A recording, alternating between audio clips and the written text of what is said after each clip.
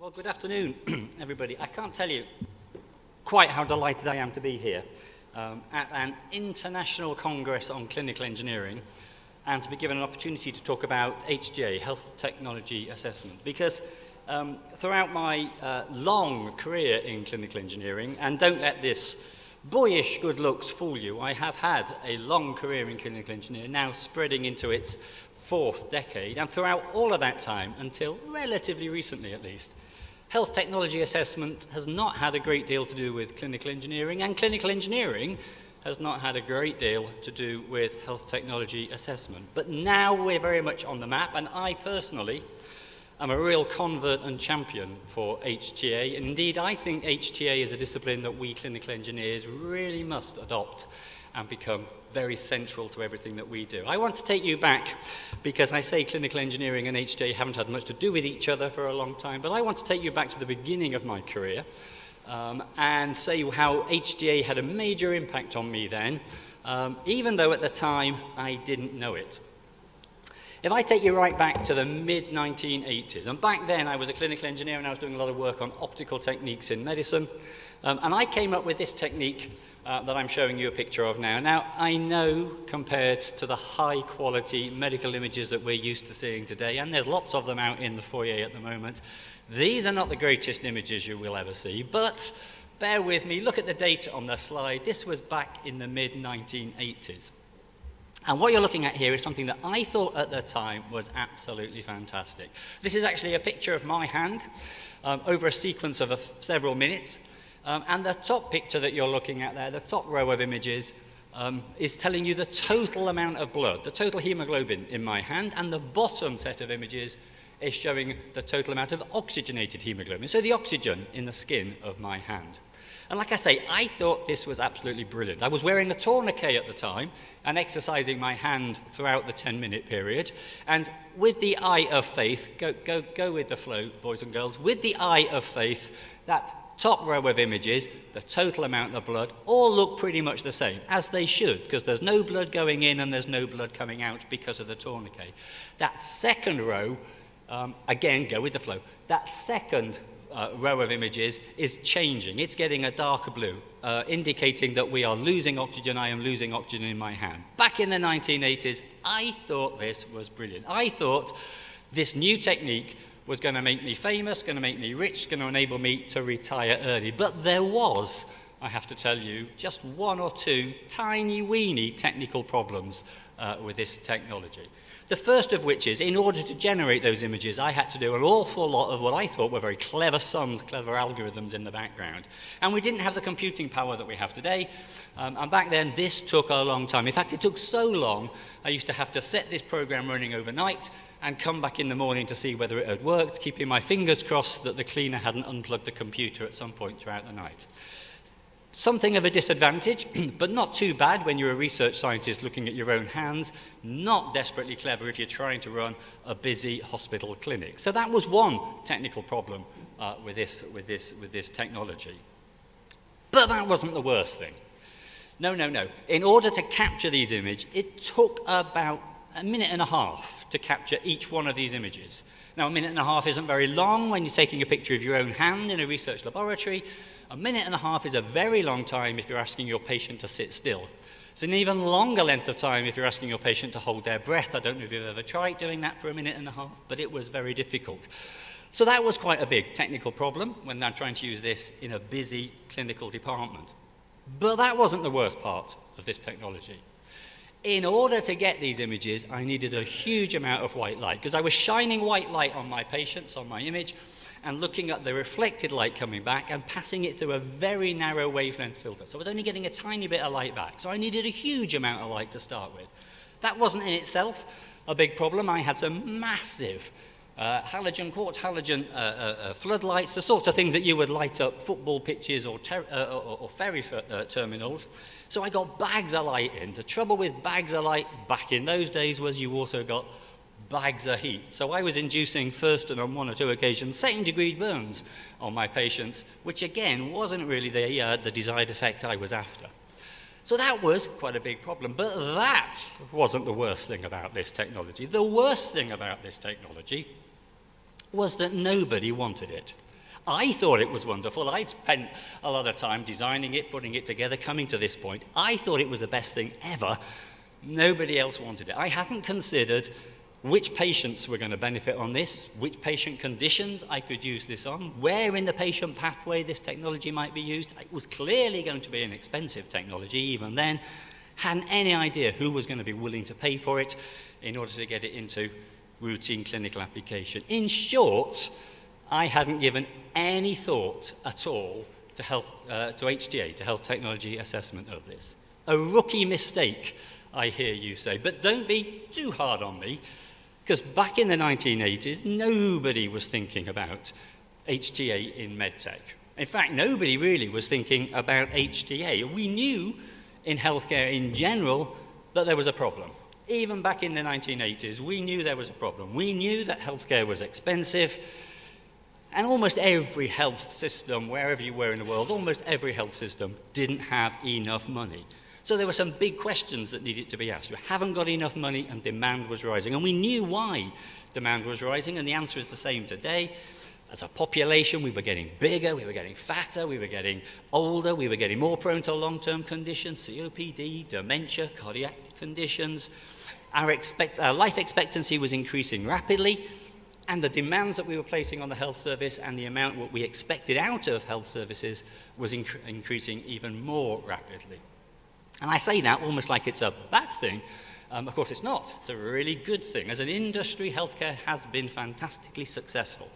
But we were then, and we are now, in danger of becoming victims of our own success. Well, the challenge that healthcare services face now, as in the 80s, is how do we provide more and more, better and better healthcare for an expanding population? So the discipline of HTA, Health Technology Assessment, was born. Governments, health providers, policymakers had some big questions to ask. They wanted to know, with their finite financial resources, where should they place those? Where should they put the effort in healthcare? Should we put the effort into healthcare, into chronic conditions, into dementia, into diabetes, into COPD? Or should we put the effort into more acute things, cancer treatments, trauma, surgery? Should we focus our efforts on the very young, newborns, neonates, children, who, after all, have their whole lives ahead of them? Or should we be developing technologies, developing healthcare services for the growing older population? So there were some big questions and very difficult questions to answer, and the field, the discipline of HTA started to try and address these questions. But of course, lowly clinical engineers like us were not involved in that sort of discussion. We're not involved in designing healthcare technology assessment tools back then.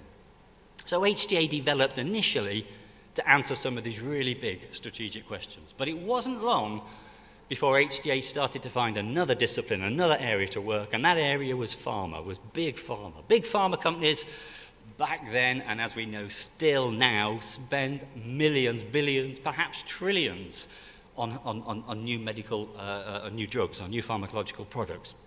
And having invested that amount of money in developing those drugs, they want to sell them to us. They want to sell them to health organizations, to doctors, to nurses, and indeed to the general public. So they started flooding the market with publicity, with adverts for their products. My drug is better than the drug you're currently using. Yes, my drug might be more expensive than the one you're currently using, but it's much better. And governments, healthcare providers, had to start answering questions like, well, is it better? And how much better? And how do I measure that betterness? And if it's more expensive, how much more expensive? And does it save me any money downstream?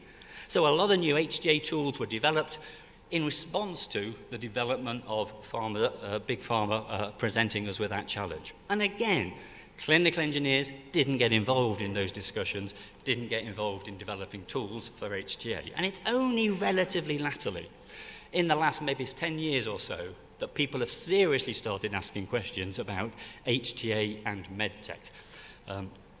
But the tools have already been designed by the preceding years. So why have people not put the effort into designing HTA tools for MedTech? Well, there are lots of reasons, and I could spend hours talking about it, but the real key reason that has been less effort put into MedTech HTA is because MedTech HTA is hard. It's difficult to do MedTech HTA, and it's difficult to do MedTech HTA for lots of reasons. And primarily those reasons are all stem from the fact that medical device technology is different the way we use it, the way we design it, from the way that we use and use drugs. And there are 4 key differences between MedTech and drugs and pharma. The first of those is around the technical aspects of MedTech. So, and that itself can be split up into various things. One of the key ones there is the length of the life cycle for the product. We still use today drugs which were manufactured and designed 10, 20, 30, 40 years ago. And I should confess at the moment, I'm on a drug that was designed 40 years ago, got terrible backache, was diagnosed with a acute problem last week, and I'm on a heady cocktail of painkillers and diazepam. So if I'm talking complete rubbish, please forgive me for that, but it feels great being up here today. But the life cycle of MedTech is very, very much shorter than that. How many of us have a mobile phone that is 10, 20, 30 years old, or a laptop? And the same, of course, is true for MedTech. So if you're doing HTA for MedTech, you've got to do it quickly. If you take too long over evaluating new MedTech, by the time you've got your HTA answer, someone's come along with a new version of that product or a new product altogether. And then another difference in terms of the technical aspects of MedTech is the maintenance that you need. By and large, if you buy a drug today and use it today, you can use it today, you can use it next week, you can use it next month or in 6 months' time, and the drug will have the same impact, by and large. But with a device, you've got to maintain it, you've got to look after it. Sometimes that's relatively simple, just cleaning it, changing the battery or probe covers. Sometimes that involves quite sophisticated workshop facilities and technologies to do that. And that difference has to be factored in when you're doing HTA. And then there's all the intercomponent dependability of MedTech. Now, drugs have interdependability as well, of course. Some drugs won't work unless you've got another drug there. Some drugs are confused if you give people 2 or 3 or 4 drugs, and that needs to be factored into drug HTA. But it's a much more complicated picture when you start looking at device technology. You might come up with a new endoscopic tool, for example, but you can only test whether that endoscopic tool works well and do HTA on it if you've got an endoscope, if you've got an insulator, if you've got monitoring and a camera stack, and all the other things that you need in order to use endoscopy procedures. So it's very much more complicated how we engage with other devices when we're trying to do HTA on our new device. And then there's a whole business of clinical evaluation. It's relatively easy to do clinical evaluation on drugs. It's quite difficult sometimes to do it in real-world situations on device technology. To start with, most people know how to give a drug. If you give a new drug to a doctor or a nurse, generally speaking, they know how to give it to the patient.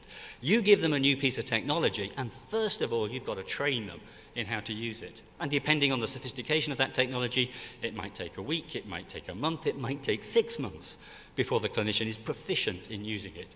So don't try and evaluate the technology during that period, or you'll get unreliable results. And then we have the whole business about doing RCTs. RCTs with drugs, relatively straightforward. You have a control group, you give a placebo. You have an intervention group, you give them the real drug. Doing RCTs with medical device technology is always difficult, sometimes impossible, and very often unethical. So it's a challenge to get good quality data when we're doing evaluations, clinical evaluations of new technology. And then there's another whole pile of issues of differences between drugs and MedTech, which we could refer to as in-use or in-service issues. Again, it's about dependency on who's using it. By and large, if you give a patient a drug in a hospital, it'll work in the same way as if you give it to them in a GP surgery, if you give it to them in a home base, if you give them in a care home, the drug will by and large work in the same way. You've got a device, it's very different who uses it, where they use it, and how they use it. And then there's the compliance of the patient or the user or the clinician using that technology. Again, compliance is a difficulty with some drugs, particularly with our older patients and our cognitively impaired patients, and that needs to be factored into drug HTA, but devices are even more difficult. Some users use them well, some users forget to use them, even professional clinical users get tired and forget how to use the device properly. So in-use issues are very difficult to do HTA on. And then there's the financial aspects. By and large, again, drugs are fairly easy to work out the financial aspects. The cost of a drug is the cost of a drug. The more you buy, the more expensive it is. Sometimes you get volume discounts, but by and large, it's a relatively simple thing. But with devices, it can be very different indeed. Sometimes you just buy the device and that's the cost, but sometimes you use a device on 1 patient, on 2 patients, on 1,000 patients. Sometimes you don't buy the device, you rent it or hire it. Sometimes the manufacturer gives you the device for free so long as you buy their consumables. So the financial models at which we use on our medical devices are very much more complicated than those for drugs. Plus you've got to factor in a load of other stuff too. All that maintenance, all that installation costs, all those other devices that you might need to use it, and infrastructure you might need to use it, all have to be factored in. So there's all these different problems that you have when you're trying to do MedTech HTA that just don't exist with drugs. So it's difficult. Donna, you have 5 minutes. Thank you. So if it's so difficult, what's the answer? What can we do about it? Well, you'll be surprised to hear me standing at a clinical engineering congress that the answer is clinical engineers. Look back at those differences between drugs and MedTech. The life cycle problems. Who knows more about the life cycle problems of a new device than clinical engineers who are forever bringing devices in, maintaining them, looking after them? In terms of evaluating device technology, HTA experts, wonderful as they are, generally haven't been involved in device evaluation. When you look at in-service use, clinical engineers, that's what we do, day in, day out. We manage the in-service issues of device technology. So we're expert in that area. And the financial models, again, it's a thing that clinical engineers understand and are working with all the time. So clinical engineers are the very people who need to get involved in MedTech HTA. And until quite latterly, this has simply not been the case. So we need to get involved. We need to get involved for our own benefit. As a profession, we've been left behind. We haven't been involved in designing those tools that were designed in the big pharma field. So for our own sakes, we've got to get involved. We've got to get involved to help the HTA community. Brilliant as they are at health economics and human factors and data analysts, they don't understand the engineering aspects of technology, so we need to get in to support them. But perhaps more even than that, we need to get involved with HTA. Clinical engineers need to be involved in HTA because the people ultimately we serve, our patients, won't benefit from the new technologies, and there are loads of new technologies on the horizon which could bring fantastic benefits. But if we clinical engineers don't get involved with supporting the HTA aspects of them, many of those new technologies won't get adopted. Over the past 5 years, I've done quite a lot of work with developing clinical engineering services and HTA. I'll spare you all the details, but we set up a service called CHEETA. CHEETA stands for the Centre for Healthcare Equipment and Technology Adoption, and it's an HTA service run by clinical engineers. Now, we don't do it all on our own. We've got health economists, we've got human factors experts, we've got data analysts, we've got ethics managers. But we've developed a range of tools from an engineering perspective. We've worked with NICE. We've worked with about 50, 60 medical device companies. We've run about 100 projects demonstrating that clinical engineers can have a very significant input into HTA. And I thought what I'd do is go back to the beginning of my talk, just as a rounding off point. I mentioned hyperspectral imaging, that first pictures of my hand there, trying to get the measure the oxygenation in my hand, and all the technical problems I had with that. Well, 30-something years later, you'll be pleased to hear, we've solved all those technical problems, and this is an image that we've taken recently. The left-hand image is of a patient with diabetes, and it's a diabetic foot ulcer, and the right-hand one is an oxygenation map. Brilliant, fantastic, solved all those problems, can use it in a busy clinic now. And the question that I know you're dying to ask is, if we apply HTA technology, HTA method now, is this going to be a device which can be adopted routinely into clinical service? I won't go through the tools that we use, but some of the tools that we've used over the past 5 years in terms of clinical engineering input to HTA, we've now applied them to this new hyperspectral imaging technique, and I'm less than delighted to tell you that when we do apply those techniques to it, the answer is that this hyperspectral imaging technology is not suitable for routine clinical application. The HTA does not support its adoption. The moral of which story is, it's very difficult to get new technology adopted into routine healthcare if you don't apply HTA, but the best HTA technology, methodology in the world won't get your device adopted if your device shouldn't be adopted, which actually is a good thing, because the NHS or other healthcare systems will be wasting money if it were to adopt this sort of technology. So I'll finish just to remind people that my main message for you today is that we clinical engineers must get on board and are, thankfully, now getting on board with the HTA environment.